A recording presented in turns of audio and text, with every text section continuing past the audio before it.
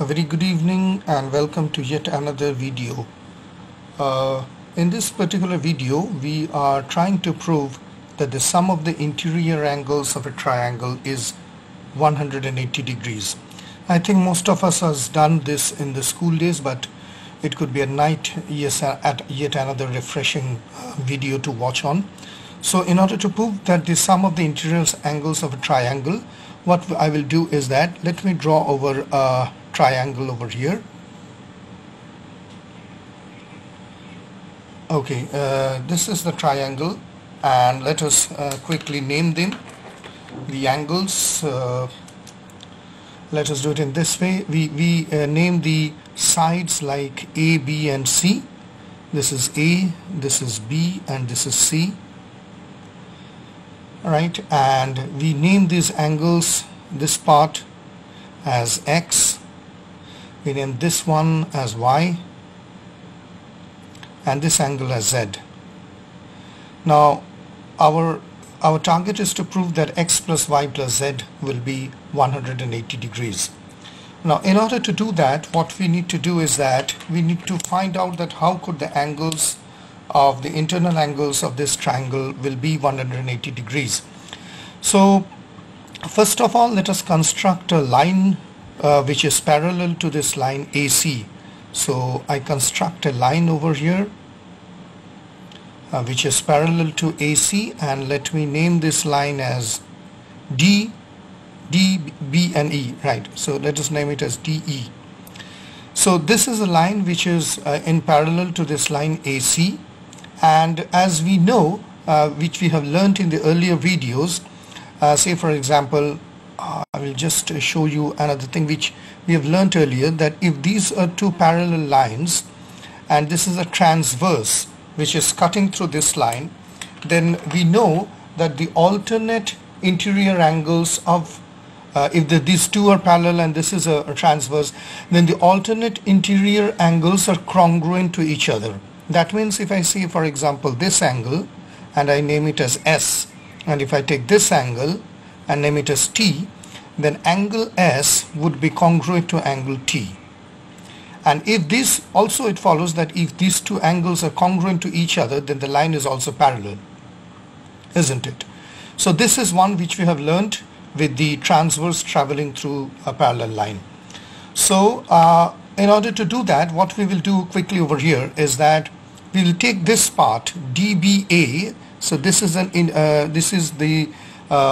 this is another interior angle which is forming. So we can definitely write that angle DBA, or I will be precise because there's a difference between equality and congruence. So I will write the measurement of angle DBA. The measurement of angle DBA equals to the measurement of angle X. Okay. So this one would be equal to this one. So I can write it as measurement of angle X. Also it follows that angle EBC, EB and C, this one would be equal to this one, this angle. These are again two alternate interior angles. So I will write the measurement of angle EBC would be equal to angle Z, which is this angle. And note that angles are congruent if they have the same measures. So if we get the measurement of angle DBA, let me just put another color so that it becomes easier for you to understand. Let me put this blue color, this one. So if the measurement of angle DBA, we have set it, will be equal to this angle X, and the measurement of angle EBC, this one, I put a thick color, would be equal to this angle Z, this part. So from what it follows here, that the measurement of the straight angle, which is this angle, angle DBE, we have learnt earlier that if a line is straight, right, and this angle which is being formed, this is 180 degrees for the straight angle. So note from this figure that the measurement of the angle DBA, DBE, I'm so sorry, DBE, this one, this entire angle, right? This is a straight line, so obviously it would be 180 degrees. So assuming that DBE is a straight line, DBE is this line, right? And the angles that are forming for DBE, let me write it, three angles are forming. So angle DBE is equal to angle DBA. Let me show it for you. This one DBA plus ABC, AB and C, as well as angle CB and E. So angle DBA equals to angle DBE equals to angle DBA plus angle ABC plus angle CBE, right?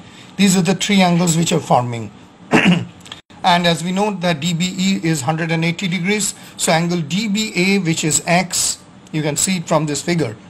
Angle DBA, this one, this part, this X, we call it as X. This one equals to this one, angle ABC, and angle CBE. So this one is also Z, which equals to Z.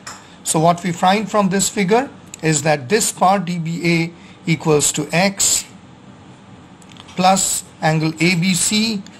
ABC is the Y part. So this is Y, and CBE, we find it from here. CBE is Z. So obviously alternate angle of CBE would be Z. And this is exactly what we tried to prove. This is equal to 180 degrees. So from this figure, it follows that this angle, what was our proof? What was our target? The sum of the interior angles of the triangle is 180 degrees. So we have proved that this angle plus this angle plus this angle, which actually forms the straight line X plus Y plus Z equals to 180 degrees. And we have shown from this that this and this and this equals to 180 degrees. So this is one proof which I have shown you, that how the sum of the interior angles of a triangle and how you can prove it. We are coming to yet another proof. I hope this would also be something quite interesting, and I think we have also find it in our school days, that if an angle is a triangle, is an isosceles triangle, then the base angles will be congruent to each other. So let me draw quickly an isosceles triangle. So the isosceles triangle, as we see from this particular part, so let me just draw it over here, how an isosceles triangle would look like. It would be more or less like this. So this is an isosceles triangle. Let us name those angles, the base as A, B and C. So I put it as A, and then you put it as B, and then put it as C, right? Now before we go ahead with knowing how to prove this part, that base angles would be congruent, we will just look over with a small concept which we already know, that CPTC. Okay, it is called CPTC. CPTC means corresponding parts of congruent triangles. Corresponding parts of congruent triangles. This is what is called CPTC. Just to give you a basic idea, let me draw two triangles. I won't make them long because this is just a basic concept that I'm trying to pull over. So let us name it as A, B and C, and let us name this as D, E and F. Okay, now what happens is that if this part, this angle A for example, is equal to this part is equal to, first let us see that the parts, the segments, this AC is congruent to DF. Also BC is congruent to EF. Then what follows, and AB, obviously AB would be congruent to DE. So AB is congruent to DE.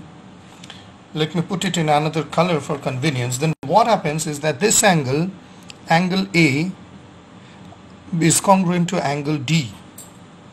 So angle A is congruent to angle D. Angle B is congruent to angle E, this one and this one. Angle C is congruent to angle F, this and this. So we'll put it as angle C is congruent to angle F. And yeah, so these are the three angles which are being formed, right? So this is what it follows, that if the congruent parts, the corresponding parts of the congruent triangle, right? So it follows, but if there is a difference in the amount of size, etc., then this particular theorem won't hold. So in one word, what we can tell is that if the triangles are congruent, then their corresponding parts are also congruent. So I can just put it as, if triangles are congruent, right, this is a sign, then the corresponding, I put it in short, corresponding parts are also congruent. So this is the CPTC which follows. Now let us look back into the proof which we are trying to do over there, that the base angles, how it would be, the base angles are congruent. So from this figure, what we will do is that we will make an altitude. Okay, let us drop a perpendicular from here. So we drop a perpendicular from here and we name this as E, right? We name this as E. What follows, you can understand that this forms a right angle triangle and these two are 90 degrees, right? So by definition, we can write, as it is an isosceles triangle, so by definition, we can write definitely that AB is congruent to BC, right? Because that is the basic definition of a isosceles triangle. This side would be equal to this side, right? Now the measurement of angle AEB, this one, the measurement of angle AEB is equal to 90 degrees, obviously, and the measurement of angle CEB, equals to 90 degrees. Obviously, it's quite clear, like we don't have to do it. This is a right angle triangle. Now from the reflex property, we see that this part, which is the perpendicular, which is the joining, BE is also congruent to BE, right? So we can write it as BE is also congruent to BE, or we can tell it as EB. So whatever, BE or EB. Let me write it in bracket. Now if you are wondering what actually is a reflex property, just let me give you a quick overview of this. What is a reflex property? Say for example, so we write it as reflex property. So this is something like, I think it's time to change my pen because, yeah. So we draw a parallelogram, say for example this one. This is a parallelogram, right? And we name this as ABCD. So we name it as ABCD, right? Now what it follows from here is that, and if we cut this part, this one, if we join this, right? So what it follows from here is that if AB